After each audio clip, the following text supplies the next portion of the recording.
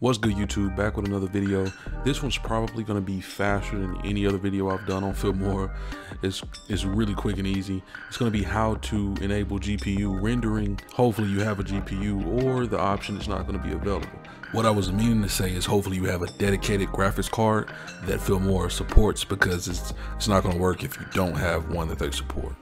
But what you want to do is hit File, hit Settings, and then come down to GPU, and then you want to enable this. And what this is going to do is, in my own personal testing, it knocks off about 2 minutes depending on, your GPU. This is just a GTX 1050. It's nothing too crazy, but it's using the Intel R UHD graphics. So whichever one, it'll be okay. It'll be way better than just letting your CPU do it by itself. So that's how you enable the GPU.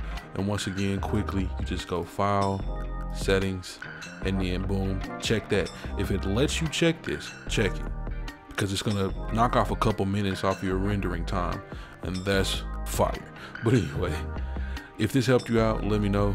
Slam the like button, subscribe to the channel if you're new. Till next time, it's your boy Waxel, and I'm out. Peace.